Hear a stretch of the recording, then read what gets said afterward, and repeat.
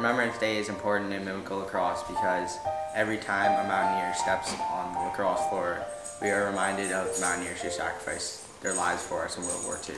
That 1942 Mimico Lacrosse team that joined Conn Smythe's regiment and went into World War II. We actually have a support to troops on the back of our shirt. I was lucky enough to get to know Kenny Dixon years ago, and he told me about that. He told me that he was invited to the Toronto Maple Leaf camp and didn't go because he went to World War II. He saw that as his duty, and when he came back, I think his opportunity was gone. But it just shows the pride, and the civic pride or the national pride that these guys had to go fight for their country. We're thankful for the platoon that used to be called the Mountaineers. It came out of Mimico, Ontario.